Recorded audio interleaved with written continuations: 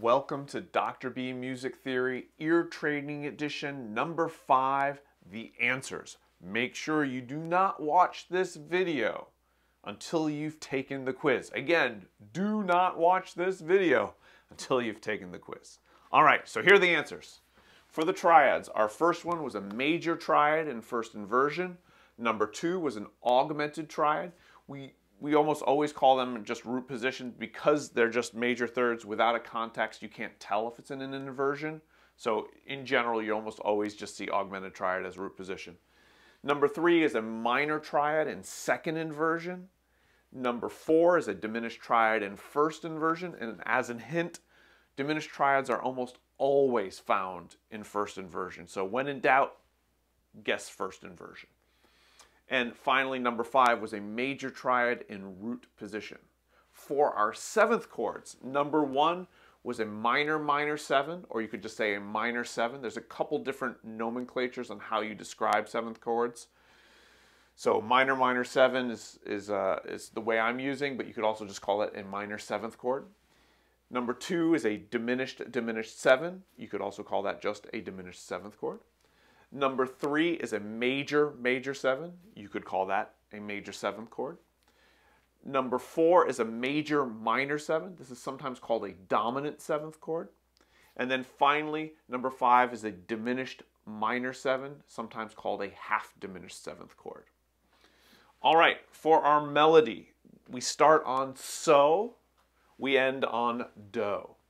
So take a look at the rhythm, take a look at the melody. We start sol, sol, do, mi, sol, sol, sol, sol, fa, mi, re.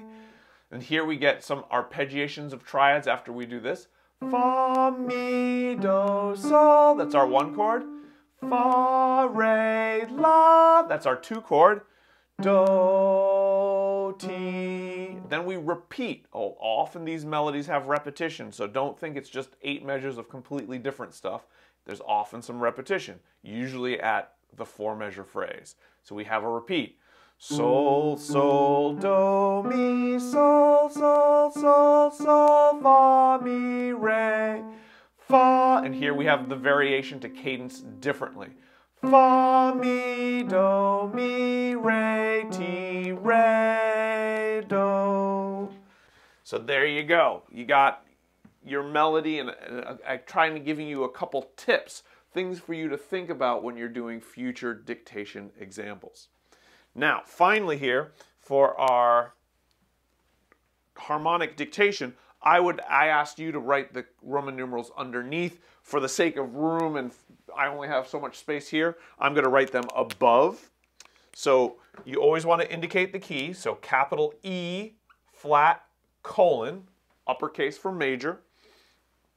Our first chord is a 1 chord, followed by a 5 chord in first inversion. So we're going to call that 5/6. Back to the 1 chord, to a 2 chord in first inversion, 5 chord, 1. So 1, 5/6, 1, 2/6, 5, 1. As promised, a very traditional common chord progression. Here's where you could have gone wrong.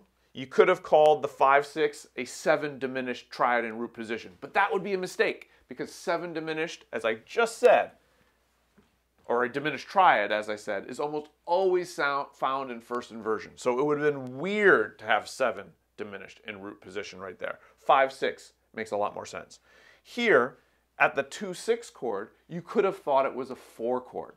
But hopefully your ability to distinguish between a major sonority, which is what 4 is, and a minor sonority, which is what 2 is, you still have the same bass note for a 4 chord in root position and a 2 chord in first inversion, but the sonority should tell you the difference. And then hopefully you were able to get 5/1.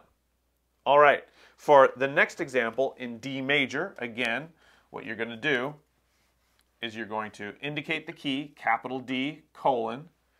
It starts on a 1 chord.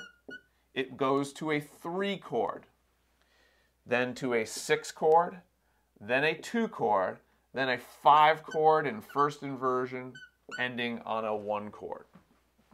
All right, so again, a very common chord progression.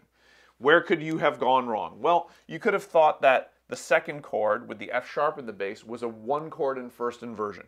Here again, knowing your sonorities for each of the diatonic triads should help you get the right answer. You can say, oh, it's an F sharp in the bass. Does that sound like a major sonority or a minor sonority? Hopefully you were able to say minor, you'd come up with a 3 chord. 6, here again, you could have said, you know, maybe you thought it was a 4-6 chord. 4-6 would not have been insane with that bass note. But again, the difference between a major and a minor sonority. 2 chord right there, that's going to be pretty common. I mean, you could have thought 5-6, and then you actually have the 5-6 chord as the penultimate chord, second to last chord. Again, hopefully you didn't say 7 diminished in root position, because we know diminished triads are almost always found in first inversion, and we end on 1. Now, some of you may be saying, Dr. B, I can tell the difference between a major and a minor triad. What I can't tell is what the bass note is. And that's a very common problem. So one thing that you can do as you practice is what I call super bass. Super bass is where you repeat the bass note over and over. So for the E flat major example, and you hear that E flat going, the D, and back to the E flat, A flat, to the B flat, back to the E flat.